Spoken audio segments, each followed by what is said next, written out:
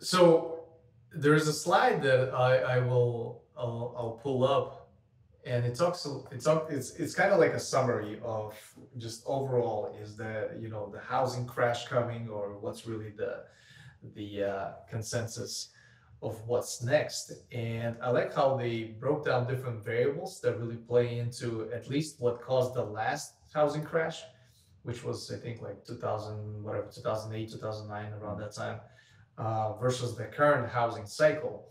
So the NAR and the NBA and other authorities, they've kind of compiled that data, and the first variable that they looked at is the just the overall job cuts.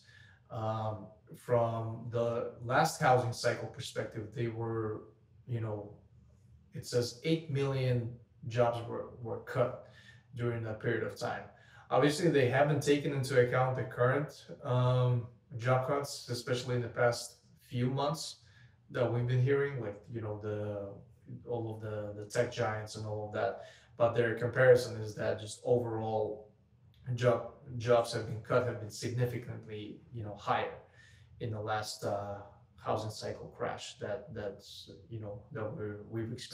So there were a lot more jobs cut 10 years ago or whatever 13 years ago than there were now. Mhm.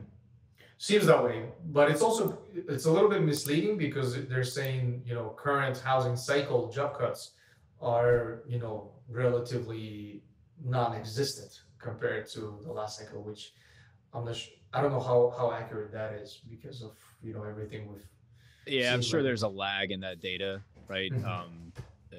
On the unemployment and everything, but it's probably directionally correct would be my guess. Mhm. And yeah, that provides stability, right? So then you don't have people defaulting on their mortgages because they don't have income anymore, and you have a much lower percentage that's going to impact. So when you have stability, that's maybe less investment from people, but a lot less, fire sale. We got a default on our mortgage, foreclose, um, trying to quick sale.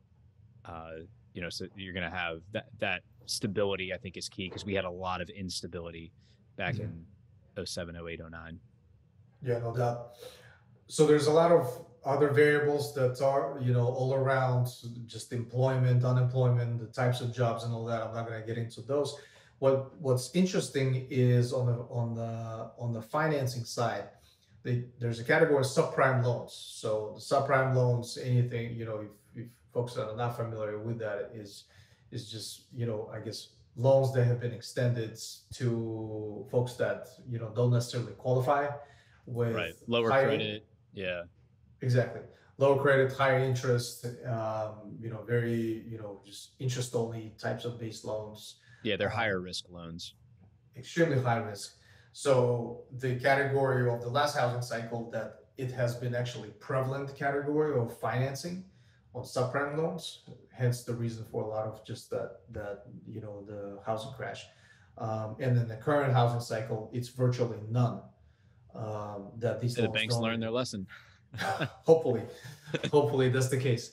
So that's promising. So I like that from a standpoint of that's at least not going to impact from just a lot of defaults.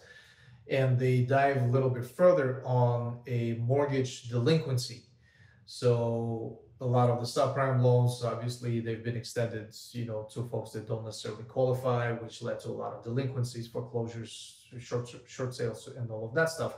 So mortgage delinquency was at 10.1% in the last housing cycle, 2008, 2009ish, and the current housing cycle mortgage delinquency is at 3.6%.